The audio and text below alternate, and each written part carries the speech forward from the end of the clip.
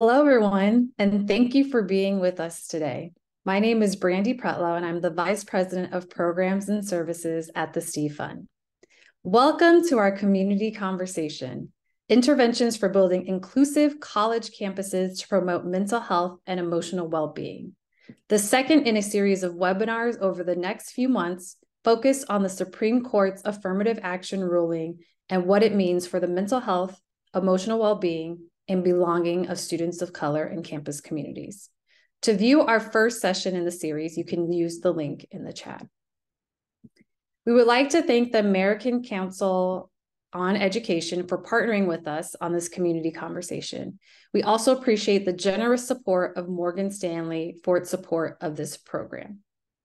Before we get started with the incredible conversation we have planned for you, I'd like to share a bit more about the Steve Fund. The Steve Fund's mission is to promote the mental health and emotional well-being of young people of color as they transition from adolescence into higher education, throughout their higher education experience, and as they transition into the workforce, so they can attain personal, academic, and career success and achieve their full potential. As we are engaging in the conversation, please feel free to enter your questions or comments into the chat. And with that, it is my distinct pleasure to introduce our moderator for today's conversation, Dr. Carlota Ocampo, the Provost and Vice President of Academic Affairs and Associate Professor of Psychology at Trinity Washington University and a Steve Fund board member. Thank you, Dr. Ocampo. Thank you so much. It's so great to be here to continue our conversation about how we can build inclusive campuses that promote the mental health and well-being of students of color, particularly in the age of affirmative action rollback. So I'll put it like that. I do want to say that I know that everyone else has a beautiful background and I don't. My green screen is not working. So welcome to my parlor, everyone. You just get to see the inside of my office. And we'll go on ahead.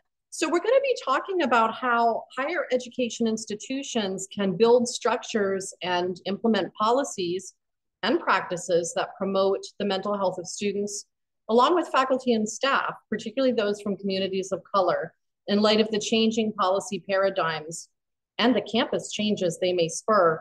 And, it's important for us to talk about students and faculty and staff because individual mental health is one thing, but community mental health encompasses all the community, and it's really, it's a network of mental health that we have to foster. So some of the things we're going to be covering very shortly include how inclusion and belonging are important to the mental health of the college community and how to center them in campus and classroom environments. We'll also provide some examples of proven and effective programming and services that support colleges and universities in creating campuses that enhance belongingness and sustain mental health. And finally, we'll talk about some ways to ensure support for the mental health and well-being of students of color and all students, while remaining aligned with federal, state, and local mandates regarding DEIA initiatives. So joining me today, I'm delighted to have two wonderful colleagues, Dr. David Rivera and Dr. Batsi Bunzo-Wabaya, who are also going to introduce themselves and tell us a little bit about why they're dedicated to this work. And let's start with Dr. Bunzo-Wabaya. Thank you, Dr. Ocampo. So hello again. I go by Batsi, so that's also totally fine, and I use she, her pronouns.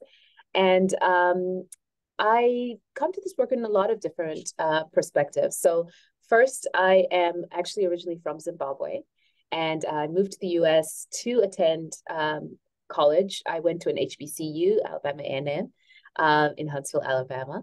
And it was a wonderful experience, and I think a great orientation to really thinking about what higher education can actually look like for a lot of different students. I then went to a PWI, Auburn University in Alabama for my graduate work, and I'm a counseling psychologist, proud counseling psychologist. And I think, again, all of those experiences have really helped me to understand a little bit of what it's like as I work with students in my current role. So I'm currently at the University of Pennsylvania's Counseling Center. It's called Student Health and Counseling. And a lot of the work that I do there is individual therapy as well as group therapy. But it's also really talking to what you were mentioning, Dr. Ocampo, about community interventions. So part of my role is really thinking about how to talk about mental health to students outside of our offices and making sure that they not only understand the resources that are available to them, but also making sure that they use those resources, especially for our minoritized students who may have various hesitancies as to why they may seek some of those services. So that's a big part of why that work is important. It's important in a lot of different ways in terms of suicide prevention, stigma reduction, and just promoting help-seeking behavior on campus. So I will pause there, but hopefully some of the other parts of my role will become clear as we're talking. So glad that you're here with us. Dr. Rivera. Thank you, Dr. Ocampo, and hello, Dr. Bunzawabaya. Apologize if I slipped to calling you by your first name, since I know both of you very well. Just wanted to state that. So David Rivera, I can go by my first name as well, he, him pronouns. Similar to Dr. Bunzawabaya, my reasons for being here are both personal and professional. I am a first-generation going college student, come from a very low-income background, a rural background with a lack of access to a lot of the resources that I now take as very convenient, living in Brooklyn, New York right now. But my experiences as a first-gen low-income student in all levels of my education, from undergraduate, which was at a 4-year land-grant rural institution in Wyoming, to my master's, which was at Johns Hopkins, so a very different type of environment, to then my PhD at Teachers College, Columbia University, which was dramatically different from either one of the first two. So I take those experiences along with my professional experiences, which started as a student working in the Multicultural Resource Center at the University of Wyoming, and then transitioned into working into various other roles in student affairs, primarily initially that focused on inclusion and belonging efforts, primarily for students that identified as Black, Indigenous, Latino, Asian American, or multiracial, or people from low-income backgrounds. So really being entrenched in this world as a person of color who's been marginalized in various ways, but also professionally, where I've been able to work within institutions and programs that were focused specifically on addressing inclusion and belonging for marginalized students, to kind of bring me to where I am. And thankfully, I also come from disciplines like Dr. Bunzawabaya. I'm a counseling psychologist, very extremely proud of that identity, because counseling and counseling psychology are really well known for their strengths-based approach, for a very community collective effort, and also social justice and inclusion. So I bring a lot of that with me, and I'm thankful that I had that disciplinary kind of focus to my work, and just a lot of other experiences that I'm sure are going to come out as we have this conversation together. Fantastic, thank you. Well, I can think of no better way than to spend an afternoon than with the two of you. And so I'll also say I'm, as you know, Carlota. And, you know, when we were preparing this talk, we had quite a conversation about what it means to use doctor last name versus first name for people of color, and, you know, how there's a whole web of complexity around formality or informality and the ways that names can be used and the importance of naming. But with that, I'm gonna suggest that we go ahead and shift to first names, if that's okay with everyone, with the understanding that we know each other so well that we're used to using the names. But of course, you know, we do want to emphasize that it's very important, particularly for people of color, to often use Dr. So-and-so, because sometimes not using that can actually signal a kind of a power play. And that's one of the little tiny kind of microaggressions that I think we have to be aware of when we're in professional environments. But with that, you know, I'm sure we're going to slip up. So just call me Carlota. And I'm pretty informal myself. A little about my background. I'm actually a neuropsychologist, so I'm a little different. I'm not a counseling psychologist, but I did train at Howard University. And the training that I got had a little bit of a different focus, I think, from what many neuropsychologists might get. And specifically, I became very interested in the psychophysiology of living in a racist, incident-based society, and how that impacts health and how it can impact community health. So I bring that background to my work. And also, as the provost here, I'm very proud to spearhead many of our DEIA and I will say anti-racist activities that we do on campus to support our student body, which is we're a predominantly Black and Hispanic serving institution, one of few in the US that serves both populations. So thank you again. Again, it's great to be here. And I'm going to start with a question, I think, Batsi, Dr. Bunzawabaya Batsi, since you introduced first, I'll start with you and then maybe David, Dr. Rivera. Campus culture. It's a term that we use all the time. Campus culture this, campus culture that. But in your, experience, what does campus culture actually mean? Is there one campus culture? And how do we nurture campus cultures that create inclusion and belongingness? So let's start there. Yeah, that's a good question and a big question. And yes, Mati is totally fine. So I appreciate you asking and bringing that up. I think when I think about my specific role, working sort of on the staff end of higher education, I think one of the things that's important for us is how do we make sure that students can even understand like the culture that they're looking for.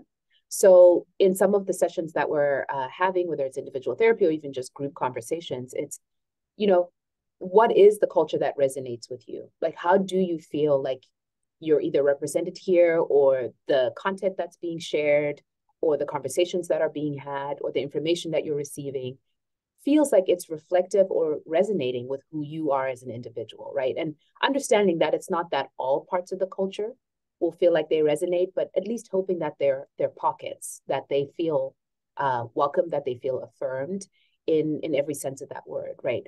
Because we know that for many of our students, when they choose their universities, they're making those decisions based on a lot of information. Sometimes it's funding for some students, for other students, maybe family live in that area. There are all of these reasons. But when they actually get to campus, they now start to see whether the things they thought they were going to get are actually the things that they are getting, right? And I think sometimes for our students, that can feel really difficult because things are matching up in terms of culture the way they hoped. And then for others, it's a little bit different. So I think a part of it is just really understanding and helping to talk to the students to understand what does that look like for them. And then, of course, how do we meet some of those expectations in the best way that we can? I'd also say when I think about it as a psychologist and really thinking about making sure we're reaching students, it's a lot of it for us is like leaving our offices, right? Because we know that for many of our students, coming into a building for mental health concerns is just not something they feel comfortable with. It's not an option for them for a lot of reasons.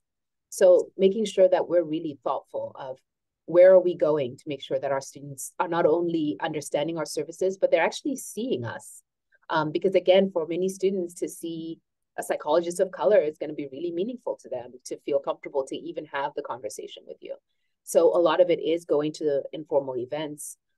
Is also offering our services to make sure that students can be in different environments and still access us, whether that's telehealth or in person. So even having a counselor in different locations on campus, just to make sure that they have access in that way.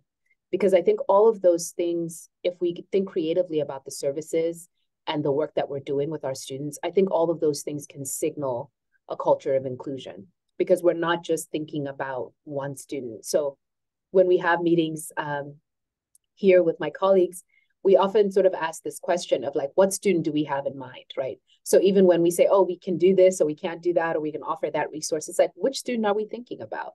So for example, when we have conversations around maybe calling a student's parents, right? And expecting them to come to campus, it's like, what student do we have in mind that maybe that's a resource that is accessible versus a student where maybe that's not an option because their parents are working or maybe their parents aren't actually involved in their education in the same way just because they don't really know how to navigate a higher education system in the ways that we might assume parents or guardians or other people may know. So it's really sort of taking a step back and sort of critiquing even some of the assumptions we make so that our culture is as open and is as inclusive as possible so that we're not sort of pigeonholing students in terms of the concerns they have, but also the culture that we think they should fit into. So I will pause there and turn it over. That's great. I do have a couple of comments that I want to make, but let's hear from David. If you want to make them, feel free. Well, okay, so we'll just right quick. I like your point that students of color are not a monolith and that we have to consider all the students individually while we also consider what impacts our institutional culture is going to have on them and their belongingness. So I think that's a really key point. And another point, I loved what you said about getting out of your office. You know, I'm the provost, and I think part of what has traditionally happened in higher ed is that we have a very hierarchical system, and students aren't expected to sort of go up the chain. And students who go up the chain, by the time they're at my level, it's a problem. I really don't like that approach. I have an open door, and the students come in that door and they unpack their rolly bags of, and they start unpacking all their things. And, I take them and I look at them and I comment on them. Also, I go out of my office. And for a while, when I first became provost, people were calling me the people's provost, which I kind of love, because I just go around and, stop in and wave at students in their classes or interact with faculty. It's something that people don't expect.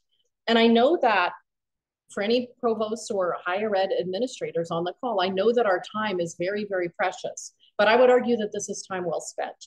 Because if you want to create an environment where students feel like they can come to you or to those in charge to make sure that their concerns are going to be heard, you have to make sure that the students see you over and over and over and over again and experience you as an accessible entity for those students, and I mean, the number of students who said, Dr. Ocampo, you really showed me that a person of color could A, B, C, D. Part of it just being out there in the community and setting that tone. So over to you, David. Love everything that's being stated already and shared. Such brilliant insights from the both of you. Just to add a little bit to this idea of campus culture, or cultures, rather, I do think that the campus is a conglomerate of many cultures that are interacting in various ways and in different ways at any given time, at any given moment, in various contexts. I think that when a campus talks about having a specific culture, I like to step back and think about, what does that campus represent? And if they're aligning towards a specific culture, it often is aligning with whoever is the most dominant population on campus, right? And it often is excluding the cultural experiences of those that have been historically and contemporarily marginalized. So if we're on a predominantly white institution, it's more than likely, if there's a dominant culture that's being touted, it's going to be probably one that reflects the white students and faculty and staff that attend and that work there and that care for that institution, and not BIPOC folks in particular. I think that when I think about a campus community where the campus culture is not only inducing inclusion, but encouraging belonging, I think about an environment where all members, students, faculty, and staff, and I'll address that issue in a minute, all see themselves reflected within the institution. As they walk around, they see reflections of themselves, and not only literally people that look like me, sound like me, and talk like me, but people that might have a similar worldview that can transcend the boundaries of race, ability, social class, etc. But it needs to be reflected within the entire institution and across students, faculty, staff, and leadership. It also needs to be reflected in things like the curriculum, and not just in those disciplines where you typically would find inclusion and social justice, like ethnic studies, women and gender studies, queer studies, etc., but in the chemistry department and in the biology department and in the accounting department, etc. And I think we're going to talk a bit about faculty inclusion later on, but it's really important that students, faculty, and staff are seeing themselves reflected across the entirety of the institution. And I wanted to talk a little bit about the focus on campus culture often looks at the experience of students and what they're experiencing. Often doesn't include the experiences of staff and faculty, which is a big mistake when anybody is doing campus climate surveys. If they don't include the entirety of the community, you're only getting a small sliver of what the experience is actually like. And so it's really important that we're also addressing how faculty and staff are experiencing the institution. I don't know about others, but my institution of Queens College and within the City University of New York, we are seeing turnover like no other. And I believe this is happening across the higher ed landscape. I think a lot of that is to do with how staff and faculty have been blatantly ignored, especially those from marginalized backgrounds from the institution. I'm going to start getting on a soapbox because I'm feeling some of that myself in a variety of spaces. But I think it's really important that we think about the entirety of the community when we assess campus culture. No, I was saying preach, preach. I think that this is, you know, kind of what I was getting at before, that the culture is, I mean, culture is what the students bring their culture to the campus, but the campus becomes a culture, and we have to consciously construct that culture, and we have to constantly consciously construct it in a way that makes sure that everyone feels a sense of belonging. And this is a particular challenge, I think, in the age of, you know, this, our post affirmative action. I'm not going to call it post affirmative action, but, you know, at least in admissions, and certainly some questioning about DEIA and the value of DEIA. And certainly we have the, you know, the uproar over, you know, teaching, quote, CRT. I don't mean to say it like that. Well, I do, because to me, whenever I hear that, I'm like, you mean teaching history? I saw a meme recently that said, if your history is the required history in the curriculum and everyone else's is an elective, that's the definition of privilege. You know, part of making students feel like they belong is making sure that they, you said, are reflected not only in the what we would call the community, but in the curriculum as well. And that really involves a big rethinking about what the curriculum can look like and what are we really trying to teach here? I mean, are we trying to teach everybody to have certain names and facts and dates in their head? Or are we trying to teach students how to critically think for themselves, particularly in an age where we are about to move into generative AI? And they can learn about the Battle of Hastings by just saying, write an answer about the Battle of Hastings. I mean, I just picked that out of the ether. But, you know, so we really have to start thinking about how to use our critical thinking skills to create curricula that students can also step into and feel themselves in. So with that in mind, it's a new semester. We've just come out of, you know, COVID. I mean, the public health emergency ended back, I'm using a lot of air quotes, I'm sorry, so-called ended. I mean, we know COVID is still around, but it ended back in May, I think, or March or May officially. And now we're kind of all coming back somewhat face-to-face and having these expectations. What are you seeing in terms of mental health in your campuses? Are students, do you think that they're still impacted by the COVID emergency, or are there other issues that are very prevalent for them? Dr. Batsi, what are you thinking about? Yeah, so I'll start off first. I don't feel like I've heard too much yet, just because we just started, as in yesterday. So I will say a little bit of what I'm sort of wondering about, or what's on my mind in terms of the concerns students may bring. I do think there is still a genuine concern about issues regarding physical health. I think in a lot of different ways, whether it's for themselves or families, I think, or their families or loved ones, I think we're hearing a little bit of that. I also think that one of the things we've been paying attention to is just the Surgeon General report around, you know, students feeling lonely and isolated. I think that's something we want to try to think about how to keep an eye on. And I think it is very much connected to this idea of inclusion and belonging, because a student to some degree can feel a sense of belonging and can feel included in certain spaces, but that doesn't mean that they're not lonely, right? That doesn't mean that they're not still struggling a little bit with just feeling connected, not just to the people around them, but even to themselves as well. So I think those are the things that, you know, we still kind of want to keep an eye on in terms of just thinking about our students. You know, again, thinking about just general mental health concerns, you know, are students feeling safe in their environment? Are they feeling affirmed in their environments, right? But also just some of the things that we're continuing to learn about the impact of depression, anxiety, just the impact that has on their ability to learn or their ability to connect with other people. And even just their ability to, you know, a lot of our students are figuring out different aspects of who they are.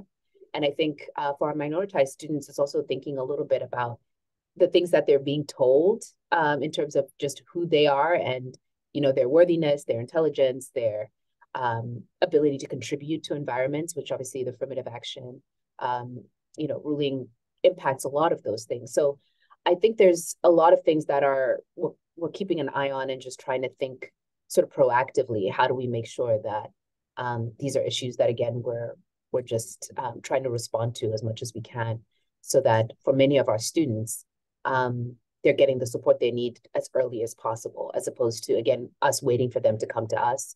How do we make sure that we're going to them and just being proactive and understanding their mental health concerns? Mm-hmm. Great, thank you. And Dr. Rivera, David, what about on your campus? What are you seeing, or what do you think you might see as the year rolls out? Well, I need to state, I work at Queens College, and anybody who knows Queens College knows that we're located in the most multiculturally, socioculturally diverse borough, probably city in the world. And that's really reflected on our campus. And so we do not really have a lot of the issues in terms of building inclusion and belonging, because we have a critical mass of people, which I'll talk about later. But I do work with people from across other institutions. And even within our system, what I'm finding is that it's not just the latest attack on race-based inclusion efforts, which is like how I like to refer to them.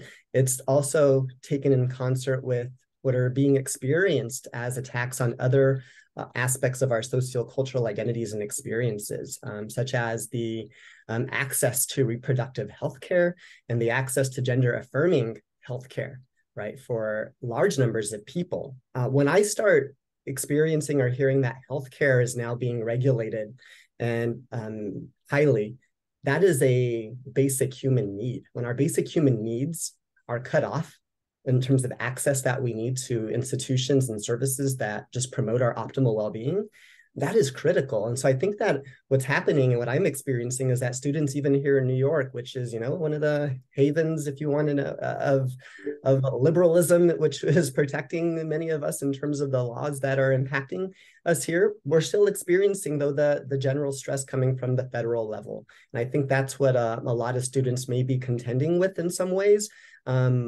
Even if they're not aware of it, I still think is probably having an impact.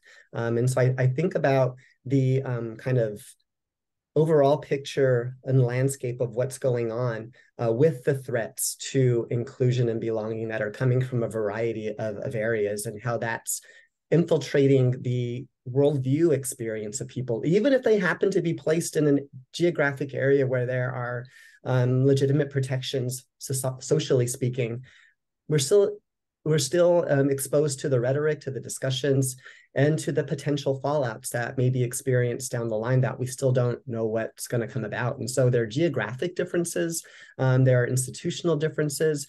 I do know that more than likely those institutions that have already taken up the mantle of including diversity, equity, belonging, and inclusion issues throughout their system and their in an institutionalized way, they're probably going to fare off a bit better than those that weren't doing that initially, because now they're left in a place where they may be even more threatened from, may experience more threats in terms of trying to incorporate DEIB initiatives in the institution. Mm-hmm. Mm-hmm. Well, thank you for those comments. And, I'll reflect that. And I think Dr. Rivera, David, you were part of the task force.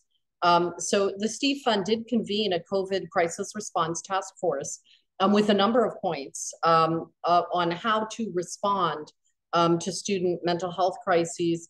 Because I think one of the things that we saw during COVID itself was, of course, there was the health emergency, which was traumatic for everybody. And probably a lot of people are still experiencing some post-traumatic stress from that, faculty and staff included.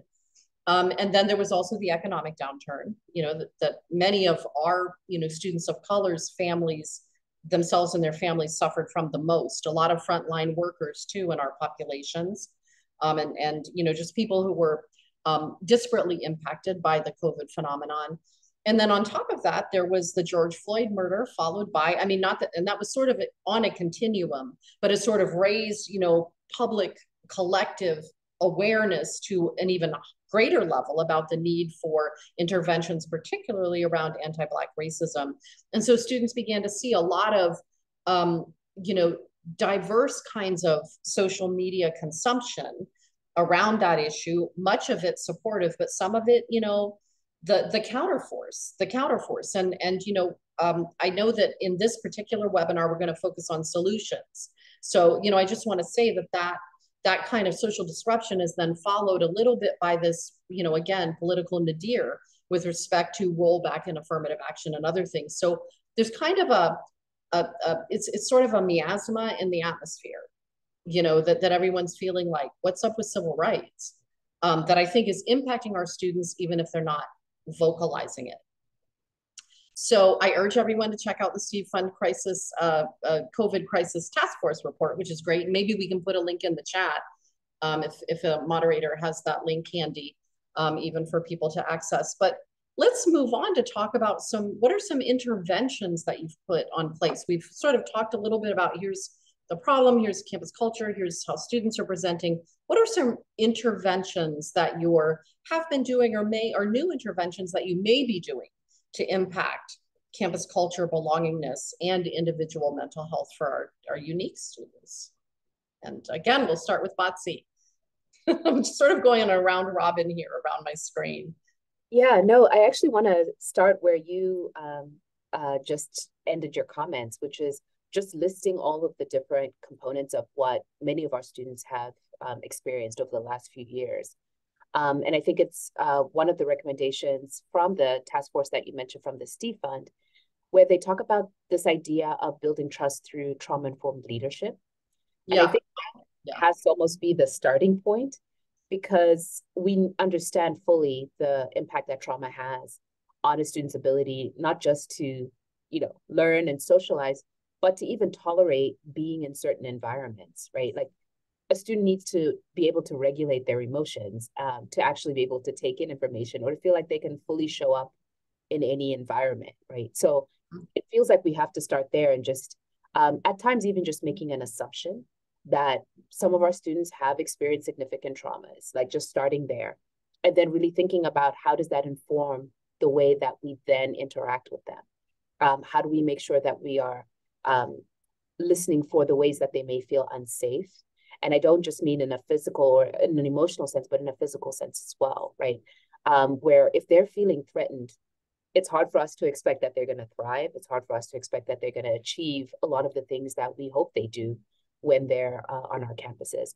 So I think, Carlota, when you were saying that, I feel like that's the place to start. It's just really thinking about trauma-informed leadership and just really understanding what those needs might be for many of our students.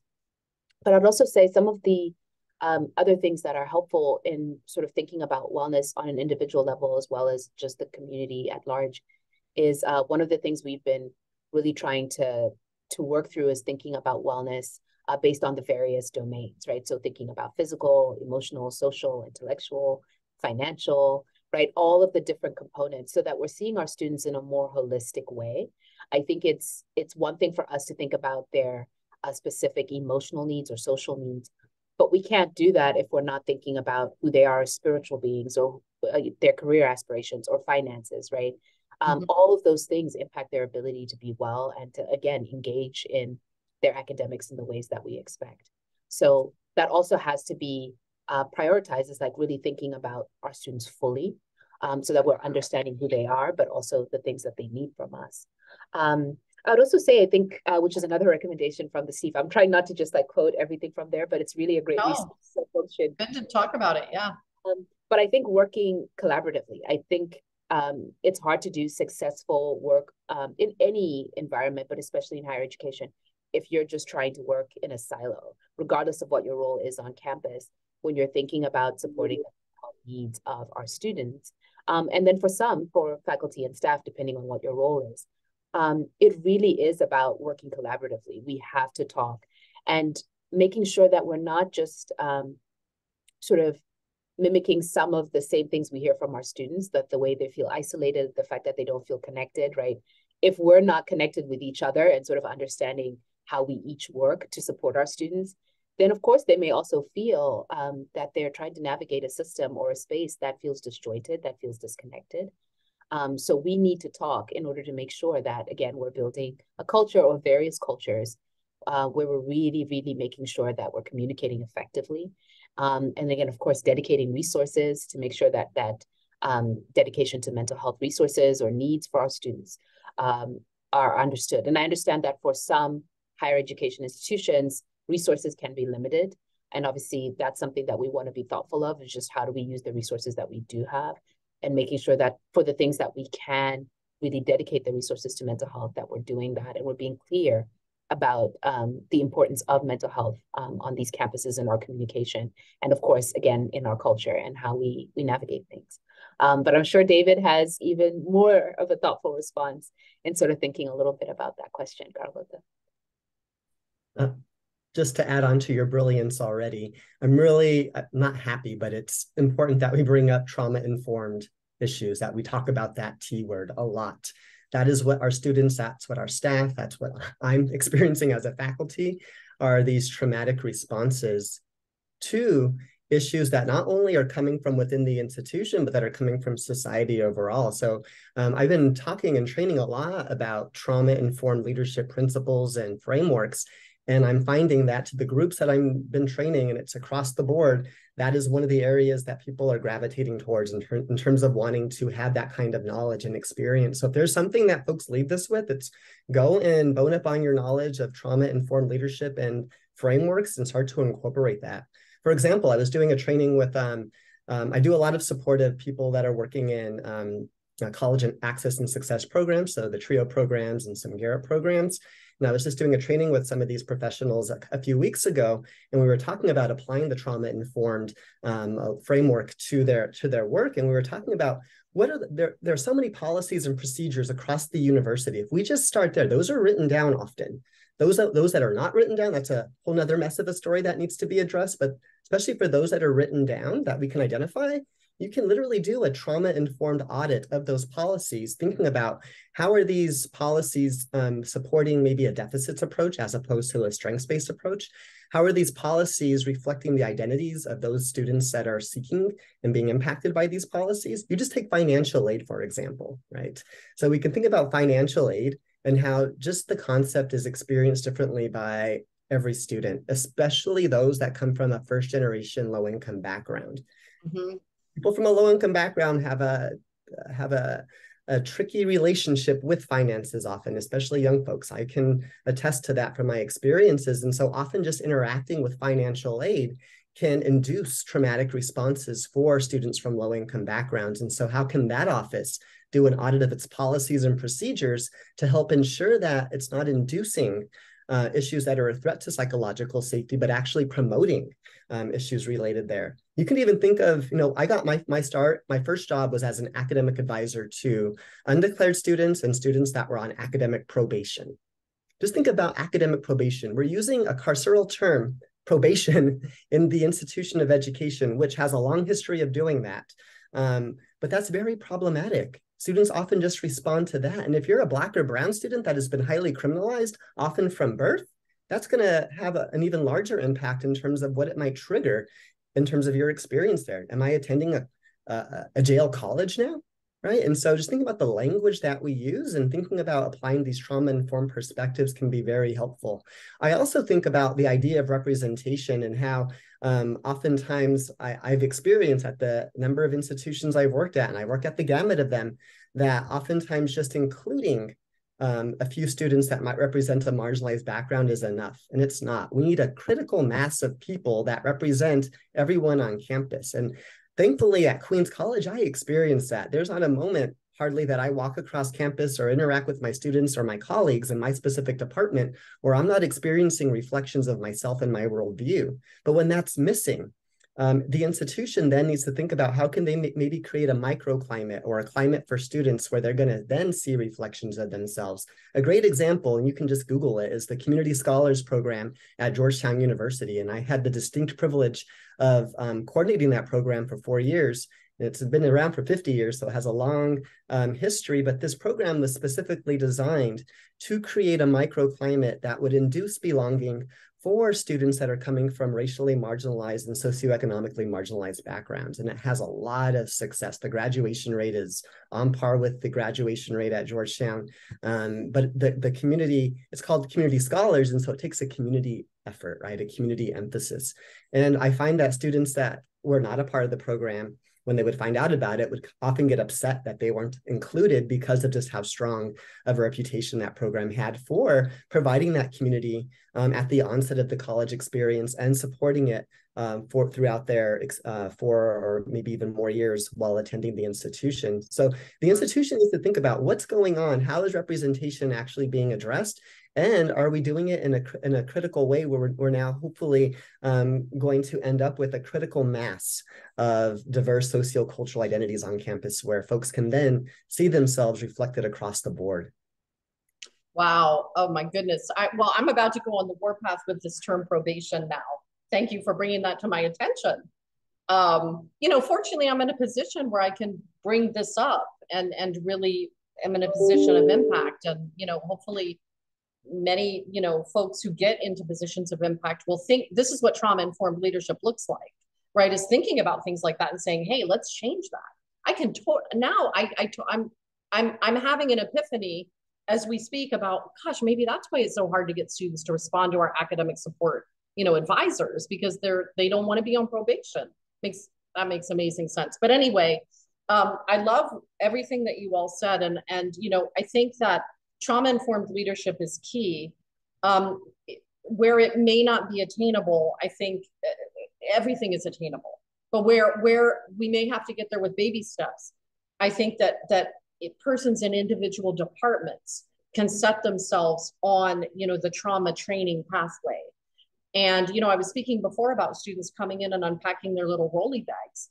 And, they start with, here's my homework and here's my, Metro card and here's my lunch bucket and what's in it. And then they start unpacking the deeper things, and a lot of times it is me understanding how do I now refer this student based on what she has told me about the traumas that she's experiencing, the unaddressed traumas that are impacting her ability to be successful in college. And so I love that. And what I want to say about that is it is extremely important to have a lot of communication and education to the entire community, including faculty and staff, about what the referral channels are and where students are going to get the help that they need for the different things that they present with. And the other thing about collaboration now, again, I'm speaking to those who hold the keys to the money bags.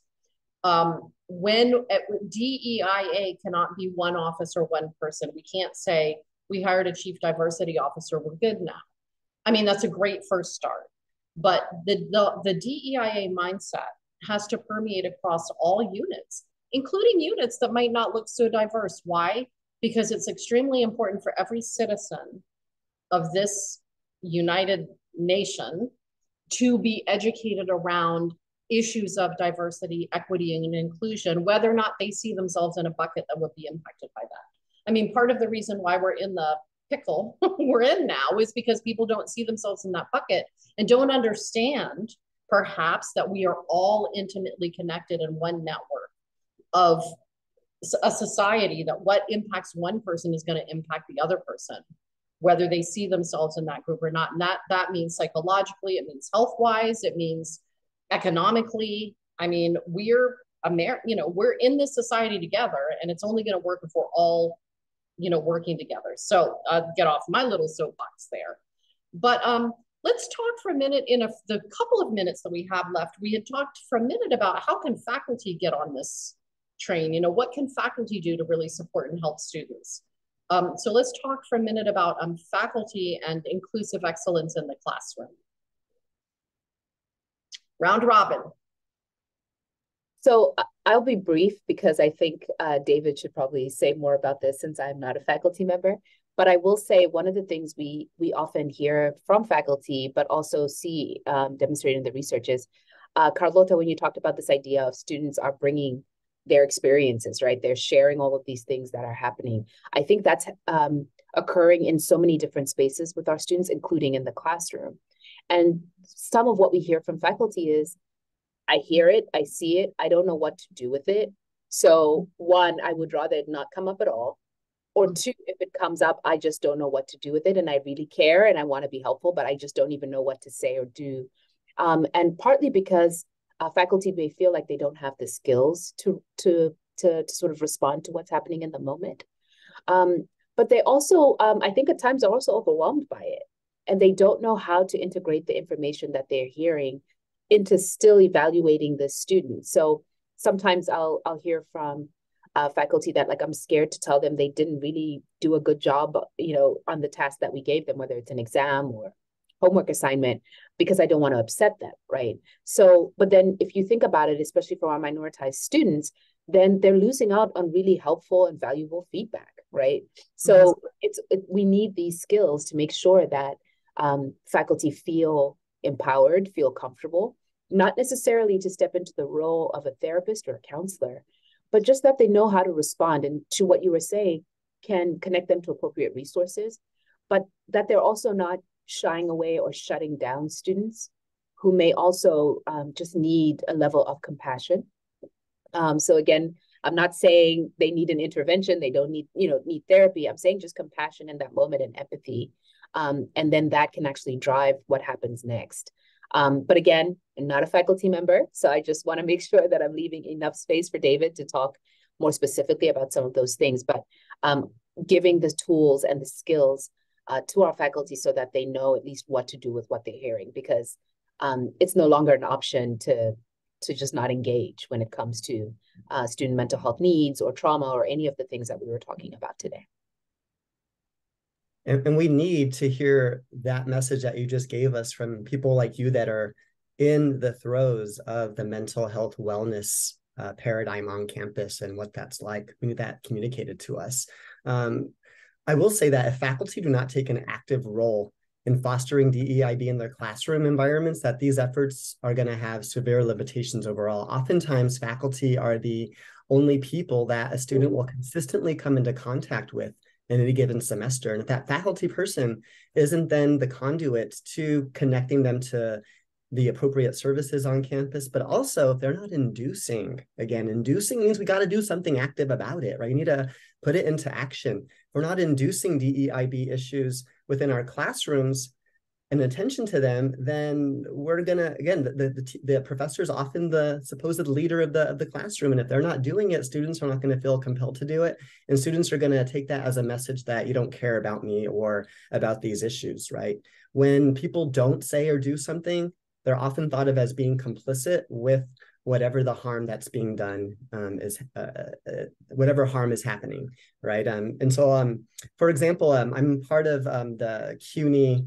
CUNY Innovative Teaching Academy, which is, if anybody knows CUNY, we're a system of about 25, 26 colleges and institutions that make up our university system. So lots of colleges across the city that communicate but often don't. But this program is centrally based, and what it did is bring a group of people that are staff and faculty from across various disciplines to engage in some intense training, and I was one of the trainers, on how to induce DEIB issues within the university experience, not only in the classroom, but beyond the classroom. And then these group of about 20 or so people were then charged with creating a workshop that they can then use on their campus and their department and their program. And again, they come from a variety of programs. Some are librarians, some are social sciences, some are physical sciences, some are coming from the world of business. But we're training them how they can then have these conversations and talk about it in ways that make sense disciplinarily for them. And so they've produced a whole wide array of workshops that focus on racial belonging, focus on neurodiversity, focusing on English language learners, focusing on LGBTQ issues, so a whole host of issues. And so once these are created, we can now have a repository of a variety of trainings that are now really role modeling for people who might not be like me or you, Carlota, or Batsi, who are trained in these issues, who have this as part of what we do. But now we're teaching others how to do that, and then we're teaching them how to do that for others. So it's kind of a train the trainer model that's been around for quite some time. But it's a way of really encouraging people to take a very critical, intersectional and collaborative approach. We got to start doing that. That's a primary reason why I became a faculty. I was really big in the student affairs world in terms of my work and my trajectory. And then I decided, as I was working a lot with academic affairs, I'm like, they have a lot of decision-making and financial power that's disproportionate compared to the campus environment often. I'm not going to say that always happens, but that's often an issue. And so my whole goal is to help to bridge that divide as much as possible. And so I still do that with a lot of the work that I do, including this CUNY Innovative Teaching Academy that I'm now a part of.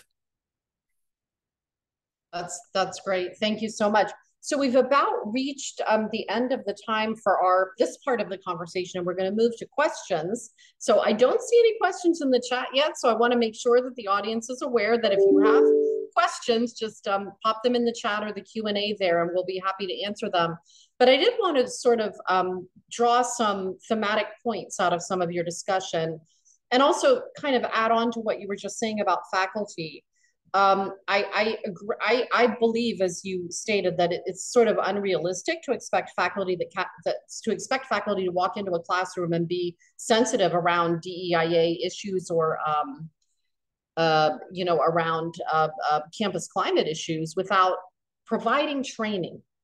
Okay, and this is super important. So I think I mentioned on the last webinar, but I will mention again. If anybody wants to look at a campus-wide program, Trinity has a campus-wide program called Driving Actions for Racial Equity, DARE, that you can look at on Trinity's website. And it has a series of action points under it around how we can drive actions for racial equity on our campus and in our community for our students and for the community as a whole.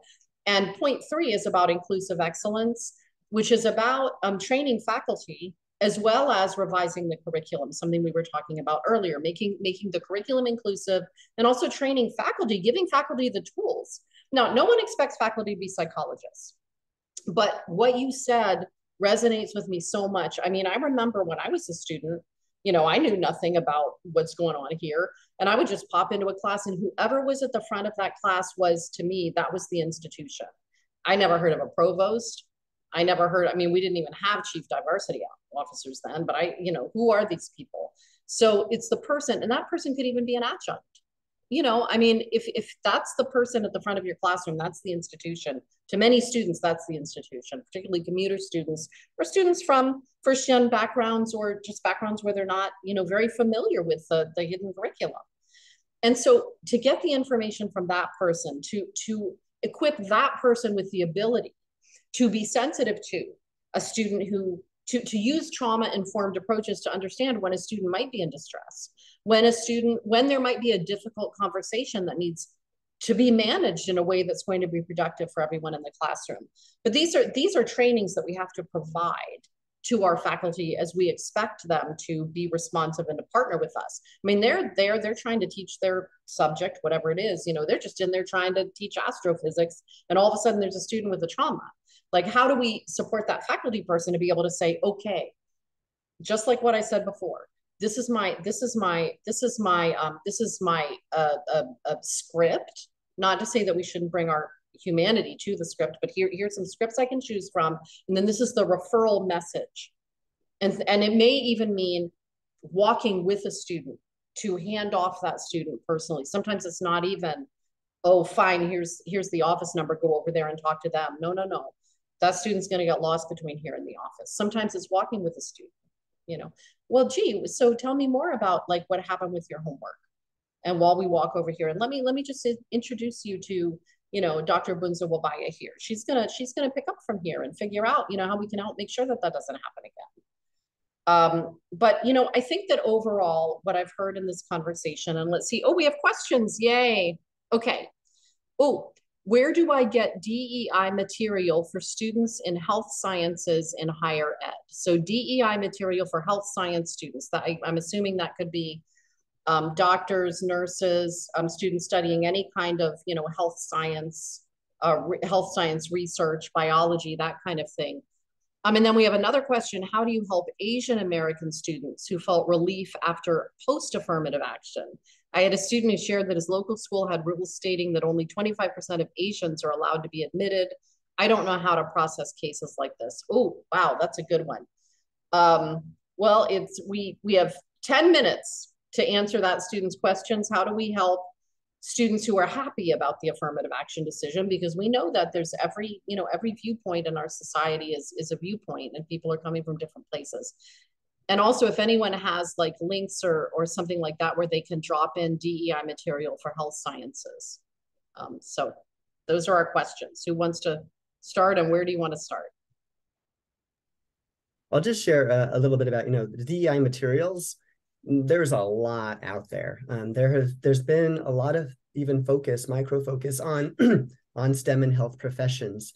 I would say probably every major national organization that supports professionals working in healthcare or STEM, well, healthcare particularly, you're going to find that they probably have recommendations for how to address DEIB issues within that profession. For example, if you're a psychologist, the American Psychological Association has done a great job of not only creating positions that work at the main office that are in charge of DEIB type issues, but really creating resources with the help of expert psychologists and what have you that can then inform others on best practices. And I know that other national organizations that support various professions within the allied healthcare industry are doing the same thing.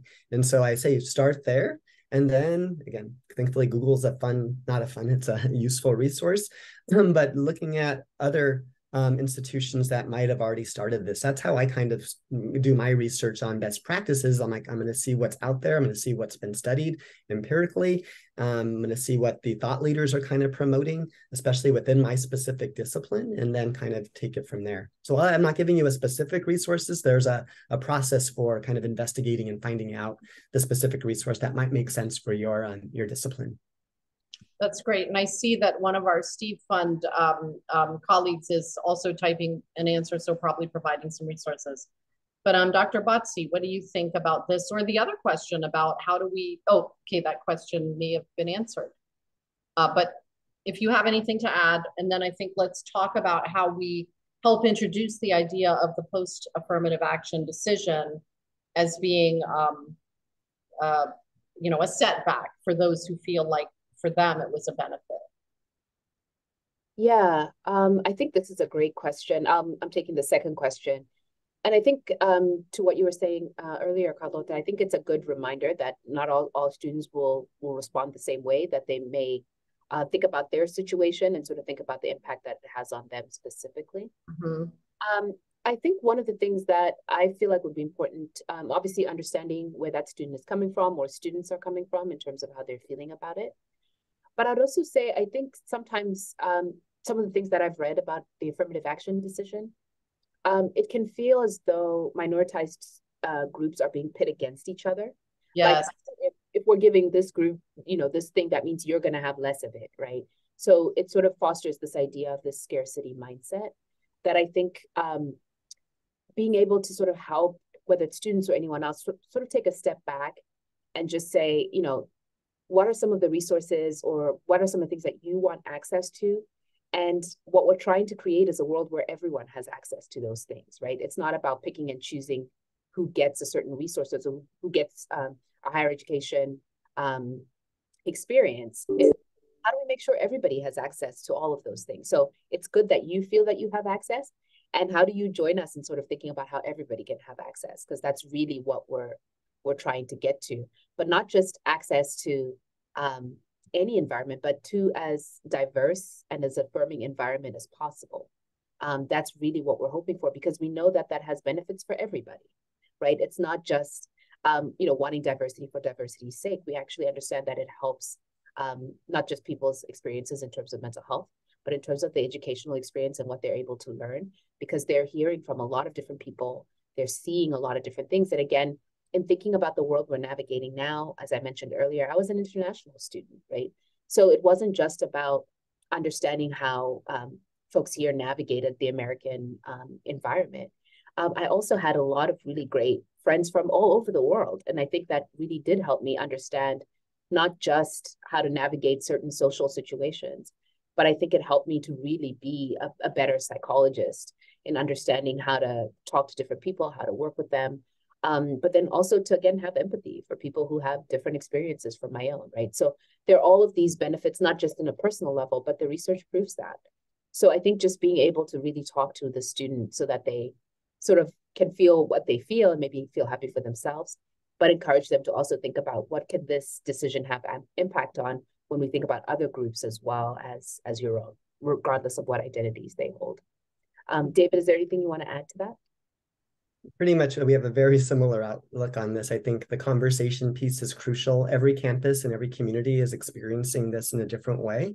And one of my messages in the last webinar was people at your institution, I'm talking to everyone watching this, you need to talk to your students, all the students, as many as you can, about how they're experiencing these issues, how they're experiencing the rollback of race-based inclusion policies and programs. How are they experiencing that?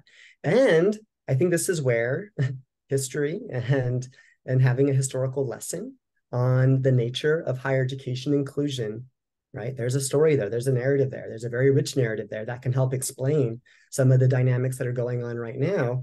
But this is where, critical race theory, for example, can be very helpful in explaining the nature of oppression and how that will purposefully pit marginalized people against each other as a method of distraction and as a method of keeping people in a certain place and location that they might not want to be in, right? They might believe that they might want to, but they might have been led there in some way. But I think that having these discussions on the nature of oppression, how it operates specifically in higher education, across the history of higher education, and how some of these things might be replicating themselves, right? But how, again, this narrative of especially Asian American students with the minority myth that has been, the model minority myth rather, that has been propagated immensely across higher education and across society, and how those kinds of things, again, have been the product of oppression, right? And that's what we have to really resist being redirected towards kind of thinking that we are pitted against each other as marginalized folks, and think about the nature of oppression overall and how the system of oppression works in concert to keep people down of marginalized identities together. Yeah, I love that. And I love what Batsy said too about empathy development. Anyone who has, encompassed a multicultural campus. So I mentioned that Trinity is both a predominantly Black and a Hispanic serving institution. And then we also have Asian and white students, as well as, students who prefer to identify themselves in other ways, different ways. And so, as with many, multicultural campuses, there are times when groups will come into conflict, and that could be this could be on the dorm or in a classroom, where people will, well, Latinos do X, and then Latinos all stand up, no, we don't, or whatever, however that might unfold, right? And this is part of our training that we do with faculty, actually, is managing difficult conversations and how to so there's a whole set of trainings on this. But also, I think one of the things that we did here was we brought together students in conversations together around issues that everyone cared about. So, for example, with our women of color, one of the issues that many of our women of color were concerned about were things about the way that they wear their hair in public. And this could be whether they're Black, whether they're Latina. Another issue that came up was, so we did a whole series called Pelo Malo, where we showed some video about the whole idea of hair and brought people together and allowed people from different cultural groups to talk about what is the meaning of hair for a woman of color in our society. So we found that, I'm just giving an example. I'm not saying pick this example, pick an example that your campus is comfortable with, but find an example of an issue that people want to talk about that they don't have opportunities to talk about across cultural groups, and bring them together to focus on that rather than necessarily come together and talk about, let's have an encounter experience around this racial issue, right? More focus on something that we can be in together and talk about together to develop an understanding with each other about how this particular issue might impact all of us. So, for example, with the example of hair, it's an amazing, sadly, symbol of oppression, and how, oppressive forces have differentially impacted different groups. And people walk out of that session with a sense of like, wow, I never thought about that. So that's just an example. But I think that developing empathy in people to really understand how, okay, I might feel like a certain social decision helps me get my slice of the pie. But at the same time, is it really just like, are we going to sit here and worry about this one little slice of the pie? I mean, don't we have to worry about everybody being able to be a part of this? Because as you said, Betsy, these are not scarce resources. They're not. There's plenty of room for everybody in higher education. Let's get them there, because we need everybody to be educated in order for our society to function properly. Okay, so I think we're 1 minute over time, but this has been great. And thank you so much. Thank you so much, David and Betsy. It's always so wonderful to spend time with you. And I loved hearing about campus culture. I loved hearing about your take on how students are presenting at campuses with their mental health issues. And I loved hearing about some of your solutions, and particularly getting into those difficult conversations and really trauma-informed approaches. And with that, I'm going to turn it back over to, David, for your pitch. Yes. And so I didn't talk about it purposely because this is a significant intervention that induces belonging on campus if it's kind of followed through. So we have at the Steve Fund, we've developed the Equity and Mental Health on Campus program, which is based and formed off of the Equity and Mental Health framework that we collaboratively developed empirically with the JED Foundation, and also the Crisis Task Force report that Carlota referenced that has also some sets of recommendations and also implementation strategies. But the EMHC program, the Equity and Mental Health on Campus program, brings together institutions of a variety of types for an 18-month kind of cohort program where they go through a process of evaluating and assessing their campus cultures for issues of wellness and well-being specific to students of color. And then they look at how they might implement different strategies across the system, across the institution, with the goal of institutionalizing these issues so that they are perennial and everlasting, right? We don't institutionalize these programs with funding and with staffing and with environmental space, right? They're likely to disappear when the person that's in charge of it or that was holding it takes it. Thank you for putting this up here. So this, if you go to our website, cfund.org, you'll be able to find more information about this. If you email emhc@cfund.org, you can be put into contact with our amazing staff who support this program. But I've been a coach of this program for a few cycles, and I can say that every institution that we've worked with has reported and are leaving a bit better in terms of addressing the mental health and wellness issues of their students of color, which have an overall effect on the entire campus. Mm-hmm. That's great. Okay, yeah, thank you so much. Yes, so, and you can see there that you can find a lot more information about this program, and you'll receive a lot more resources about how to implement many of the strategies that we've been talking about in this webinar. So again, it's been wonderful. Let's do this again. Look forward to working with both of you again very soon. And I'm going to hand it over to Brandy Pretlow, our Director of Programs. Thank you, Carlota. And thank you, David and Betsy, for such a full and wonderful conversation. So on the screen here, we have our next upcoming community conversation on September 19th. Focused on supporting student belonging and mental health at a time of change. Feel free to use that QR code or the registration link. Also, just a reminder to fill out the webinar evaluation. We're always looking for feedback and ways to continue to engage with y'all. And with that, I hope you have an incredible evening, afternoon, morning, wherever you are. For more information and questions about the Steve Fund, please visit our website, stevefund.org. Thank you and take care. Thank you.